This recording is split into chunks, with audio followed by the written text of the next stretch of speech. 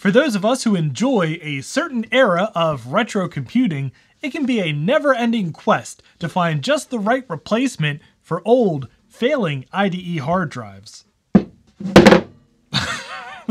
I've tried a ton of different solutions over the years to varying degrees of success, mostly different iterations of SATA and mSATA drives on various adapters. So when DOSDude1 sent me one of his open source native IDE SSDs, I was super excited about it. But in that video's comments, a bunch of you mentioned the rather expensive IDE SSD that's currently listed on Amazon, which I've always been a bit suspicious about.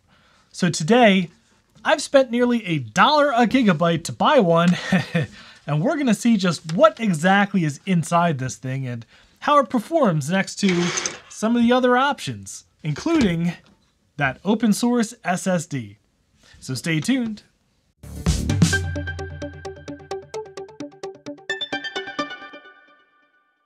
And if you truly believe that one person's e-waste is another person's treasure, I hope you'll consider subscribing to the channel. So I have a lot of old Power Macs. Like, a lot. Boy howdy, do I have a lot. And in pretty much all of them, there's some type of solid-state SSD hard drive replacement. I originally went with 2.5-inch SATA SSDs on IDE adapters, and these worked pretty well, though not all of my old Macs liked them. I'm looking at you, Grape iMac. And then I found even more success with these mSATA hard drives and these 2.5-inch IDE to mSATA adapters, and bonus, they fit in just about every laptop. And recently I've been using flashed PCI SATA controller cards and SATA SSDs, which actually boot both macOS 9 and macOS 10. But after using DOSDude1's 256 gigabyte native IDE SSD, it really got me wondering, just what is inside this expensive 64 gig Amazon special, and is it really worth the premium? So I picked up this one and we're gonna crack it open and sacrifice it to the SSD gods. And then we're gonna benchmark it using this crazy upgraded PowerMac G4 MDD. But first, I'm dying to crack this thing open because I'm really suspicious about what's inside. And can it compare to the elegant simplicity of DOSDude1's creation? Speaking of this DOSDude1 SSD, what a great job on the printed circuit board. I wonder why it looks so good and feels so good. Oh yeah, it was printed by the sponsor of today's video, PCBWay. Not only do they offer high-quality PCB prototyping and production, they also offer on-site PCB assembly. And they can source some of the components with their turnkey service. This particular drive was assembled by hand, but you could get most of these components sourced and assembled right at the PCBWay facility. So it lands on your doorstep just about ready to go. It's amazing the things we can do these days with professional PCB fabrication houses like PCBWay. So if you have any PCB 3D printing, fabrication, or prototyping needs, I hope you give PCBWay.com a try. All right, let's crack this thing open and see what's inside.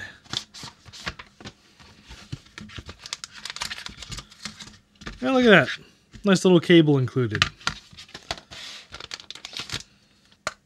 All right, it is a nice metal enclosure, but I'm very suspicious as to what is inside, because I have seen, mostly on eBay, companies selling this as an IDE SSD, and inside of it is just an mSATA adapter. So I'm wondering if this is the same thing, just in a fancy metal case, or is it really integrated all on one circuit board inside, and how that compares to the open source DOSDude1 SSD.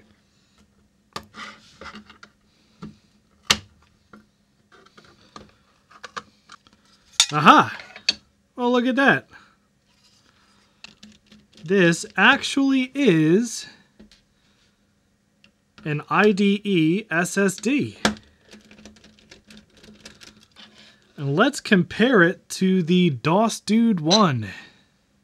Okay, so it's a little hard to read the chips on, especially the DOS Dude 1 SSD. So I've brought them all over to the brand new Action Retro microscope station. Ooh. And we'll start with the King Spec SSD. Ooh, look how cool that looks. And yeah, the controller chip here is the SM2236G. And on our DOS Dude 1 here, we have the same controller chip. All right, so let's take a look at these memory chips. Intel 29F. Oh, that's a lot of letters and numbers. Okay, so it turns out these are using just about the same Intel memory chips. So in theory, both of these drives should perform about the same. So I'm really interested to benchmark these against one another now to see, does one perform better? Are they both on par? In which case, the better value is probably the DOS Dude 1 drive, which should be much less expensive, especially if you build it yourself because, again, open source. So this is going to be our test bench machine. It's a 2002 PowerMac G4 MDD. MDD standing for mirrored drive doors, referencing these lovely things right here. But inside, it's the perfect test bench because, well, it's been somewhat reasonably upgraded with the 867 megahertz G4 replaced with a dual 2 gigahertz custom card, a flashed PC graphics card, and modern power supply. And it also has 3 different speeds of IDE inside: 33, 66, and 100 hiding back here behind the heatsink, which is the fastest you can get in a G4 Power Mac. So I'm just going to take this silly extra fan thing out of here. And then how I want to do this is we're going to boot the computer off of a SATA controller card and then use IDE 100 as our test bed. Okay, and here's all the things that we're going to test. We have our 2 main contenders, of course, the IDE SSDs. I also want to test what is also technically an IDE SSD, this industrial flash disk module that's only 4 gigabytes. We're going to test this IDE adapter for SATA, this IDE adapter for SATA. We'll test an mSATA SSD on an IDE adapter. And just for fun, we'll take a benchmark of the PCI SATA controller card and this new in box Sonnet PCI-X SATA controller card, which should be way faster than everything, although I don't believe it's actually bootable, which is a shame. So I'll show you how I'm going to hook up the DOS Dude card and what we're going to use to benchmark it, and then we'll super speed montage through some of the other cards and see where we're at. So I've got this nice extra long ATA 133 cable here so we can dangle the drive out of the way. And I also have an adapter here so we can plug laptop style hard drives into this desktop connector, such as the DOS Dude 1 drive here. Oh, almost forgot.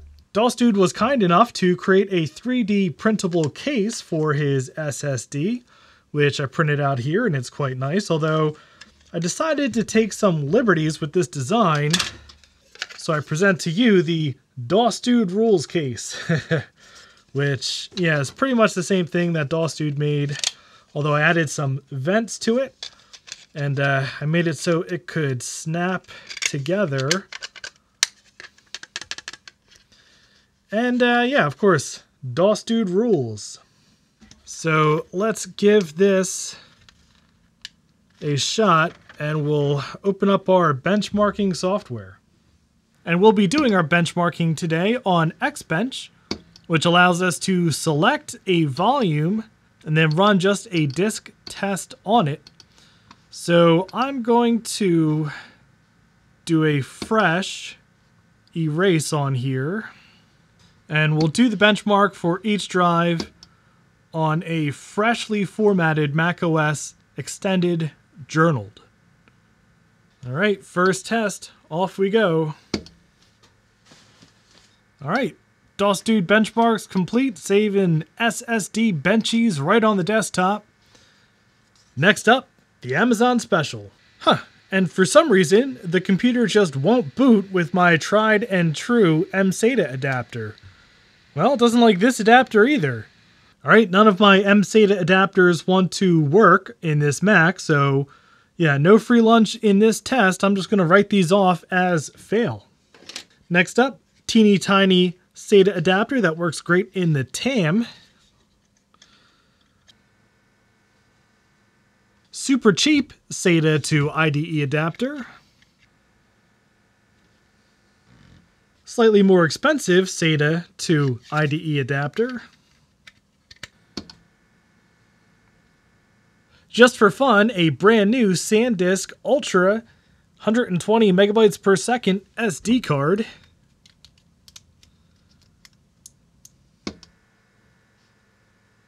And we'll do a CF card since that's a pretty common solution, because CF cards are actually IDE devices, so the adapter doesn't have to do a whole bunch of rigmarole to convert it.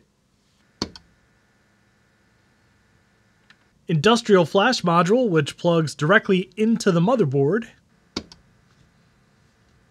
SATA connected to PCI SATA controller card.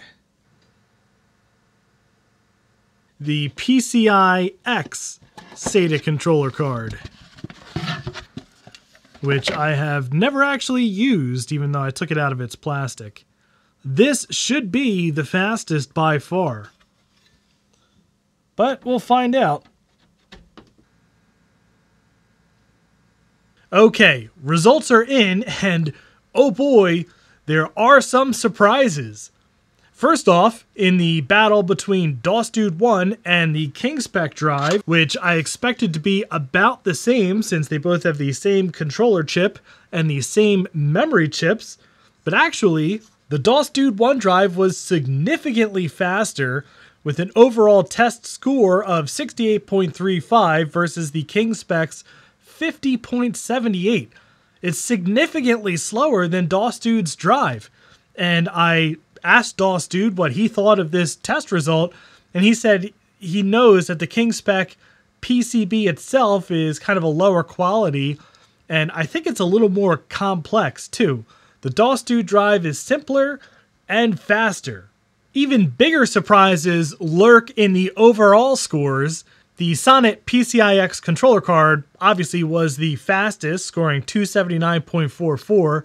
I expected that, and unfortunately that card is not bootable, but I think I'm going to leave it in the MDD. The biggest surprise, by far, even more than the DOS Dude drive versus the KingSpec, is this little thing came in second place. The IDE to SATA adapter connected to the fast IDE bus on the computer even beat out the dedicated PCI SATA controller card with the same hard drive attached to it. That's incredible. This scored a 223.83. The PCI SATA card scored 206.96. This was significantly faster. So I think I'm going to use this as the boot device in the MDD. And yeah, this is a StarTech adapter.